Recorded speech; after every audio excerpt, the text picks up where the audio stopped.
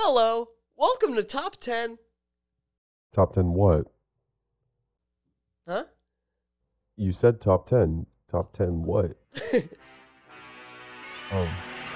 Okay, we can keep going.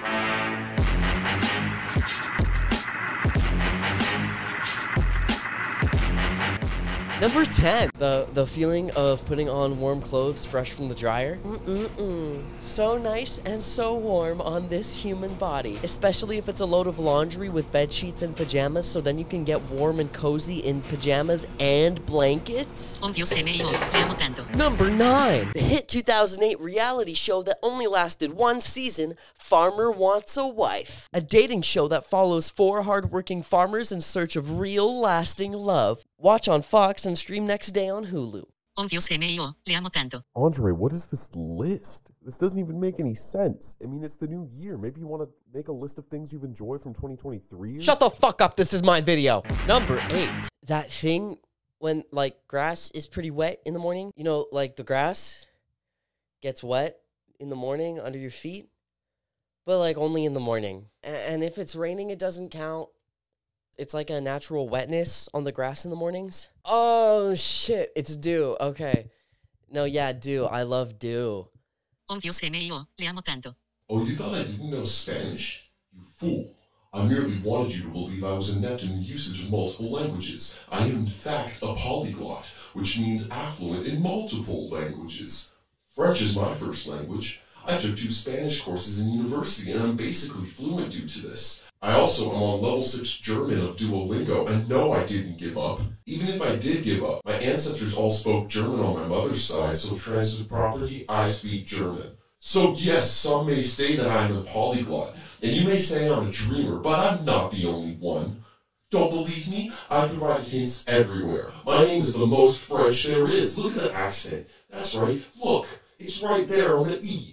It isn't on my government identification, however, because the systems in place in my home country, Canada, cannot print the accent on legal documents. But it's there. I don't need to speak French to you to prove this. I don't need to prove anything to you. But here's the unedited clip of me saying the line in Spanish to prove it to you. But I'm only showing this to avoid any rumors that I'm a liar, because I am not a liar. Okay, here's the clip. Oh, Dios mío, lo amo tanto. Number 7.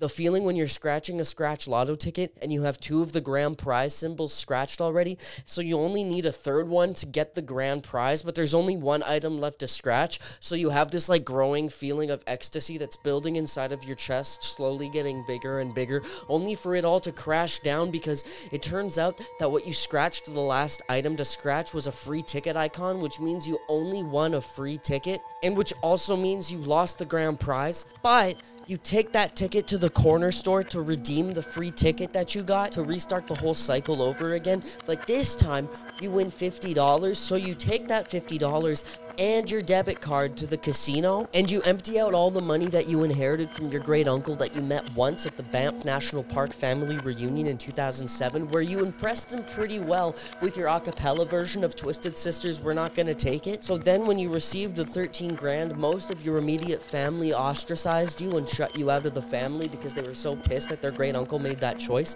But you were so grateful and impressed with yourself that your a cappella covers of 80s hair metal that you worked so hard on at the age of 5 actually led to something financially substantial. So you take the 13 grand and the $50 and you put it all on black at a roulette table, and then you watch that little ball roll and roll and roll as you let that feeling of ecstasy grow in your chest until you feel like God.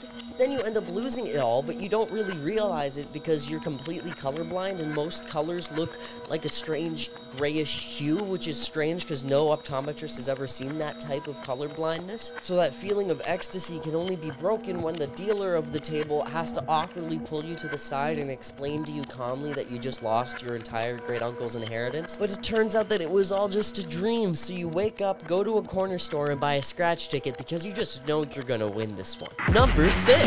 This.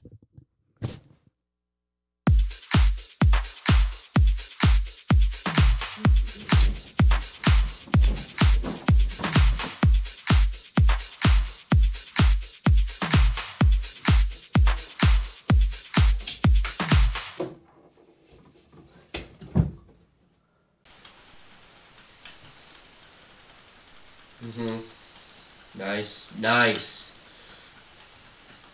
Okay. Okay.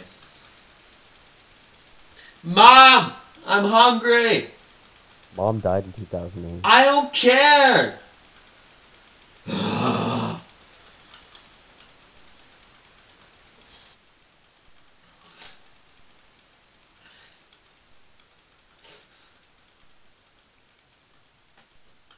We're back, guys. Oh, nice. Thanks for the donation, Billy. Yeah, keep them coming, man. Nice. Number 5, that time in 2009 when Tiger Woods cheated on his wife. Number 4, the 2001 classic Brendan Fraser film Monkey Bone. Number 3, number 2, a thrilling, intense game of Scrabble. Triple word score. That sounds like my kind of night.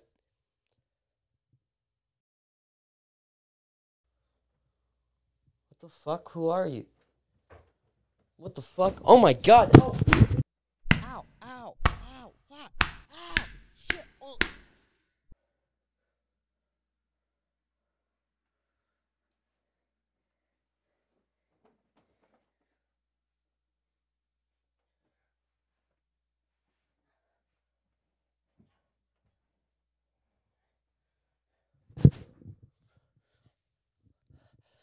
Now it's time for our honorable mentions. And as always here at Top 10, we only have one honorable mention.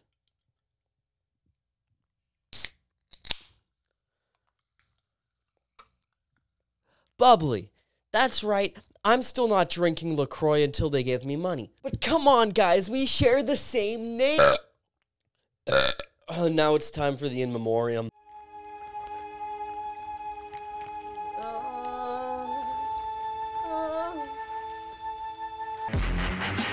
Now it's the moment that you guys have all been waiting for. Number 1.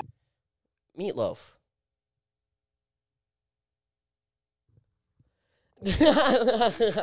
Just kidding. That wasn't the real number 1. You guys got tricked, didn't you? Let's do a countdown to the real number 1. Are you ready, Andre? Ready? 10, 9, 8, 7, 6, 5, 4, 3, 2, 1. Thank you for watching Top 10. If you're not subscribed, be sure to subscribe to Top 10 for more Top 10. Thank you. This video was not sponsored by LaCroix.